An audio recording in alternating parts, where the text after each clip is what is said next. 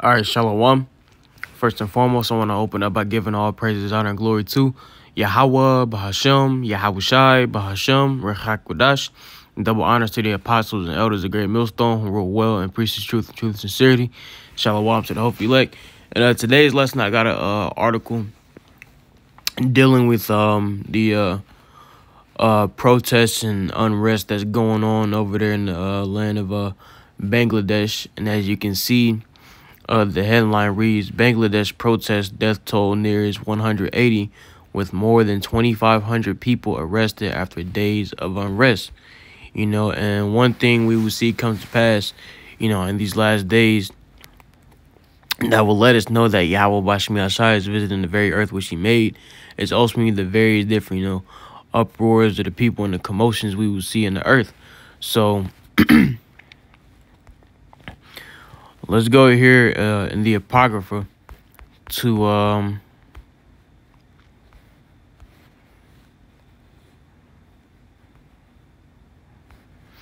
Second Ezra chapter 9, beginning of verse 1. It says, he answered me then and said, measure thou the time diligently in itself. And also, how do you measure the times diligently? By paying attention to the things that are going on in today's world and lining it up with what the scripture said. All right. It says, and when thou seest part of the signs past which I have told thee before, then shalt thou understand that it is the very same time wherein the highest will begin to visit the world which he made. Therefore, when there shall be seen earthquakes and uproars of the people in the world, then shalt thou well understand that the Most High spake of those things from the days that are before thee, even from the beginning. So certain things we will see come to pass. Excuse me, Salakia.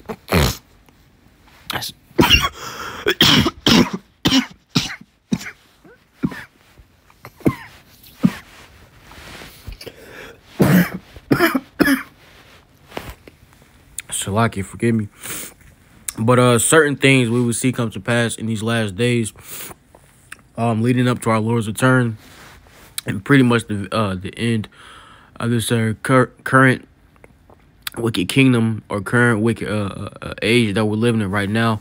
We would be seeing various different things such as earthquakes in diverse places, famines, pestilences, right? So on and so forth. And also amongst that would be what the uproars of the people. So when we see these various different protests playing out throughout the earth, these various different cases of civil unrest and chaos in the streets, so on and so forth, and that is the prophecy, right, of uproars of the people in the world being played out, right? And like the scripture goes on to say in verse 4, then shalt thou well understand that the Most High spake of those things from the days that are before thee, even from the beginning. The scriptures say this. Let's grab a couple.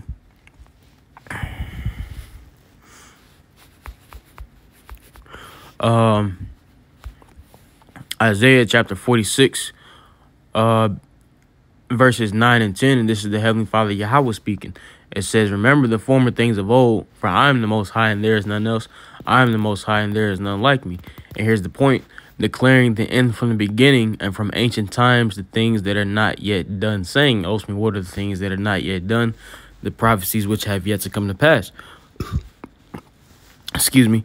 It says, saying, my counsel shall stand and I will do all my pleasure. Right. So ultimately, at the end of the day, everything that the Lord Yahweh Bashmi Ashai speaks is going to take effect and come to pass.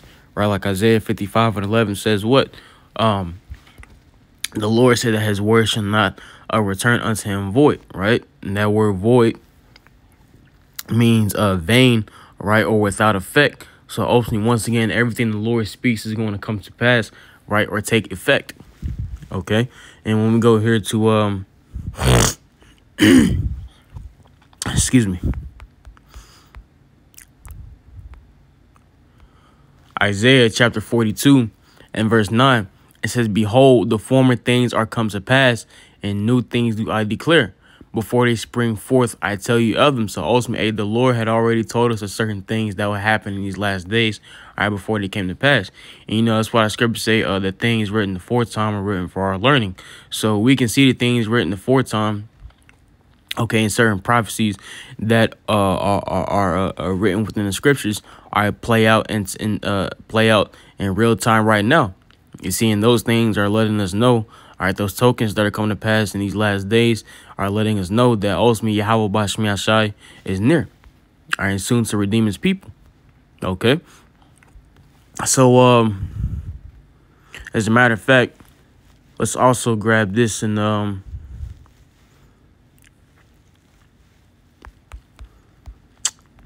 Luke chapter 21 and verse 9, and these are words in the red letter. So this is our Lord Yahweh Shai speaking.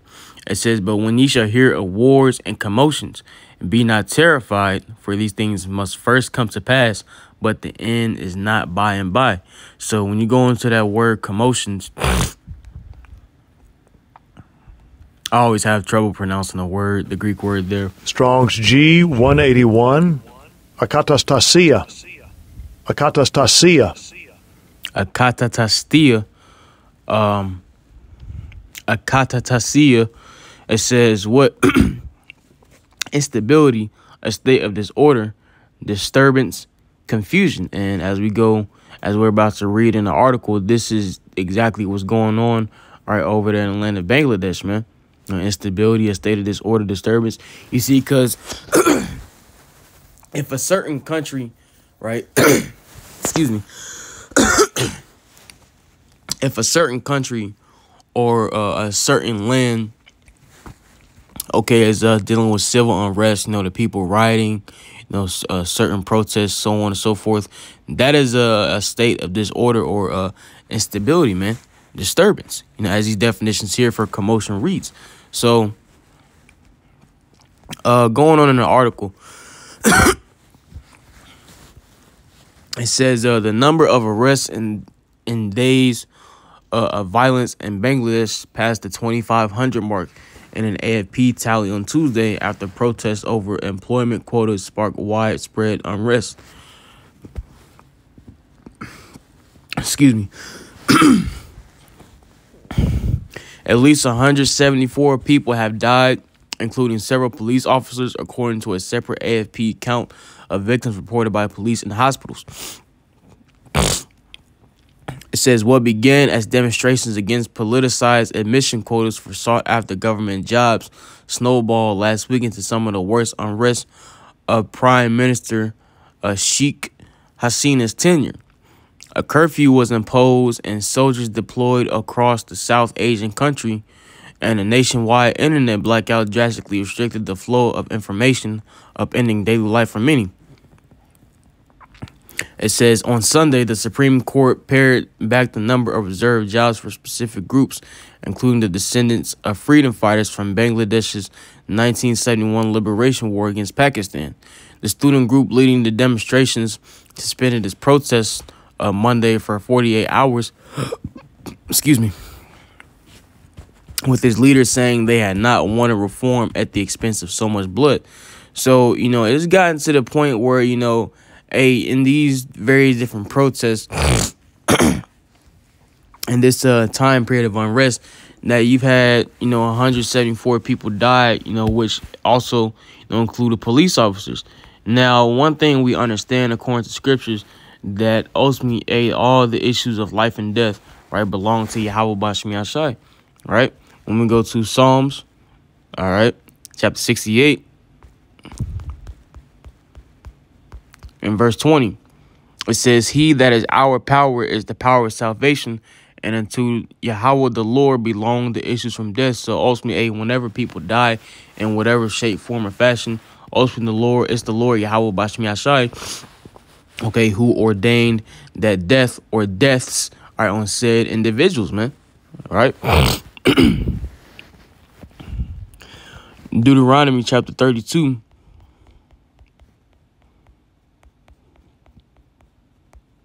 In verse 39, it says, "See now that I, even I, am he, and there is no God with me. I kill and I make alive, I wound and I heal. Neither is there any that can deliver out of my hands." So also, once again, all the power over life and death, all right, belongs in the hands of Yahweh Bashmi Ashai. All right, point blank and simple. Ecclesiasticus or Sirach chapter 11 verse 14.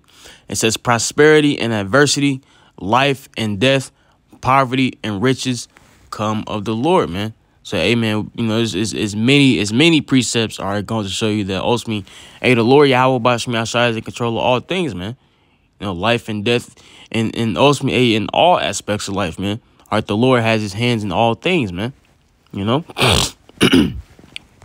1 Samuel chapter 2, verse 6. It says, the Lord Yahweh killeth and maketh alive. He bringeth down to the grave and bringeth up, man. Say, hey, man, simple and straight to the point, man. Hey, it's the Lord Yahweh Bashmi Ashai, right, who kills and makes alive. So, going on in the article,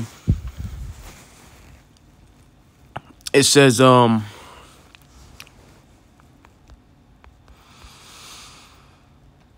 restrictions remain in place Tuesday after the Army chief said the situation had been brought under control. There was a heavy military presence in Dhaka, with bunkers set up at some intersections and key roads blocked with barbed wire. But more people were on the streets, as were hundreds of rickshaws. I did not drive rickshaws for the first few days of curfew, but today I didn't have any choice. Rickshaw driver Hannah told AFP, if I don't do it, my family will go hungry.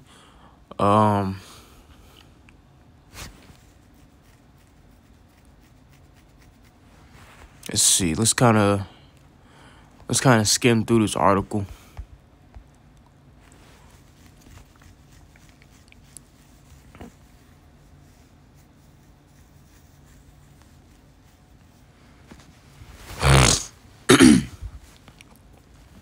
Here it says, young people are being killed at random every day. A Eunice told AFP hospitals do not reveal the number of wounded and dead. And as you can see on the bottom or up under that paragraph, he got a photo, you know, of various different vehicles set on fire, due to the uproars and protests and so on and so forth. And, one thing, when we bring, these things out and go into these things, you see, these are, really previews, right, of things that's to come to America, man. The various different uproars of the people, civil unrest, disorder in the streets. Hey, best believe, hey, the Lord Yahweh Bashmi Ashai is bringing that to America, man.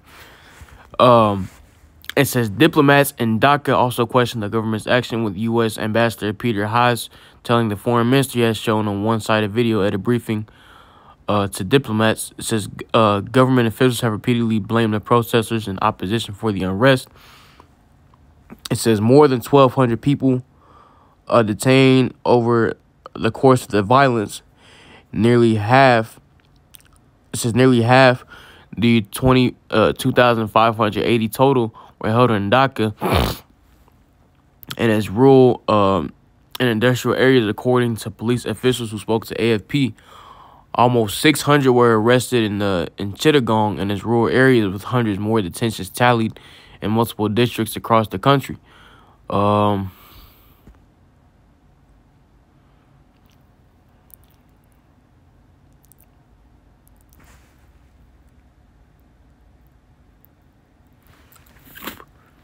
It says with around 18 million young people in Bangladesh out of work, according to government figures, the June reintroduction of the quota scheme, halted since 2018, deeply upset graduates facing an acute jobs crisis.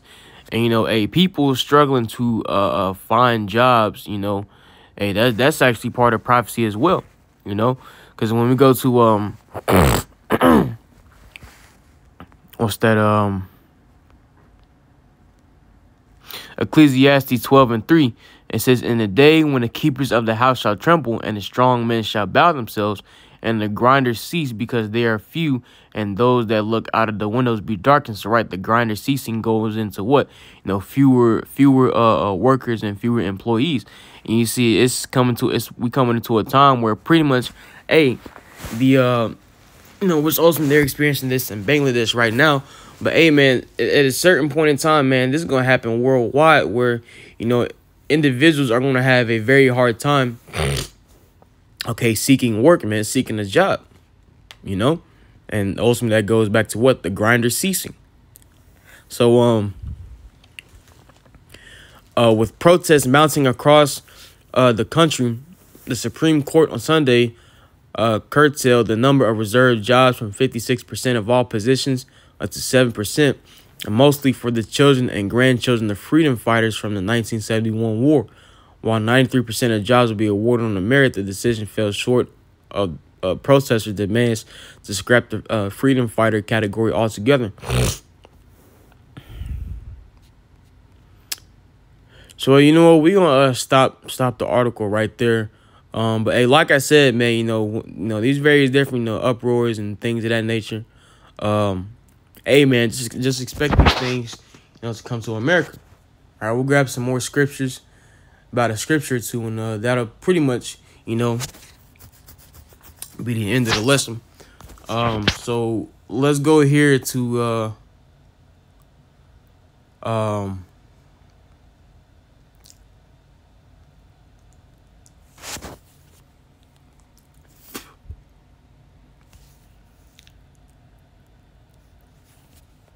Slacky, forgive me. Second Ezra chapter 15 and beginning in verse 14. It says, woe to the world and them that dwell therein, which ultimately woe goes into death and destruction. All right.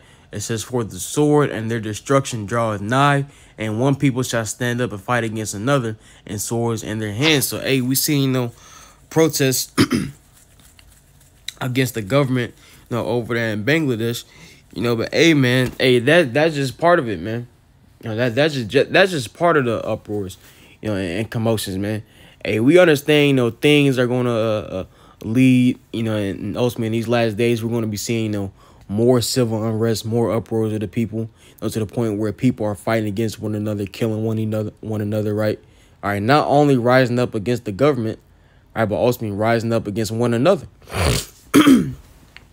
It says, verse 16, for there should be sedition among men, and that word sedition goes into a speech or action inciting rebellion against the authority or the government. So ultimately, we come into a time where and it's going to come to a point in time where a majority of the people that dwell upon the earth, man, they're not going, go to the government, for help.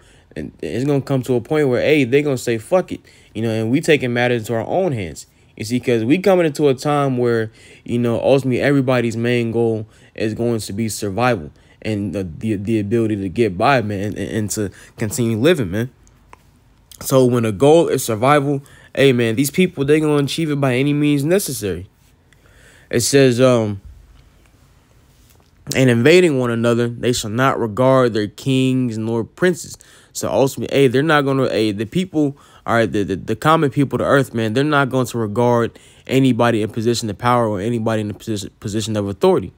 All right, which is why it goes on to say, right, in the course of their actions shall stand in their power, meaning what? The people that dwell upon the face of the earth, ultimately, they're going to take matters into their own hands, man. So, hey, man, these are the various different, uproars, people in the world and the various different commotions, right, that we are seeing come to pass, right? And we went into that word commotions, right, in Luke 21, and it says what? Instability, disorder, state of confusion. So, yeah, we got this going on in Bangladesh, right now, right? But, hey, certain things, we see going on across the whole world and other different parts of the earth. Hey, just expect those things to come to America, man. And as a matter of fact, I'll close out right there. I feel like the point has been made, and I pray that this lesson was edifying to the body. I pray that you got something out of this. And without further ado, I would like to close out by giving all praises, honor, and glory to Yahweh, Bahashem, Yahweh Shai, Bahashem, Rechak Wadash. Double honors to the apostles and elders of Great Millstone who rule well and preach the truth and sincerity. Shalom to the hopeful elect, and Lord's see you in the next lesson. Till then, shalom.